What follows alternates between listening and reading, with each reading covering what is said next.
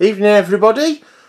A viewer has recently sent me a question regarding connecting the head and neck servos to the Meccabrain, and as we're in the area, let's show you that and the light unit. This is the shot from behind the Meccano Meccanoid G15Ks, the big one. This is the light unit. The light unit has a long wire that comes down and loops around to the short wire on the top servo. We'll call that the head servo.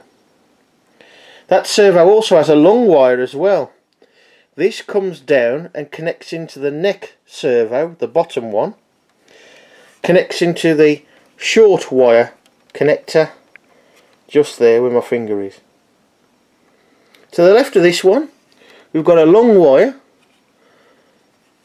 which is just there, and this comes down his back. It's clipped in a couple of places with the clips provided in the set, and comes down to here into the number 2 port on the back of the Meccabrain.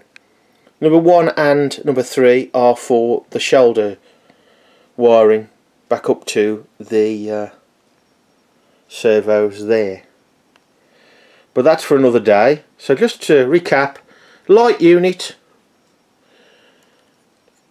long wire from the light unit loops round into the short wire connector on the top head servo.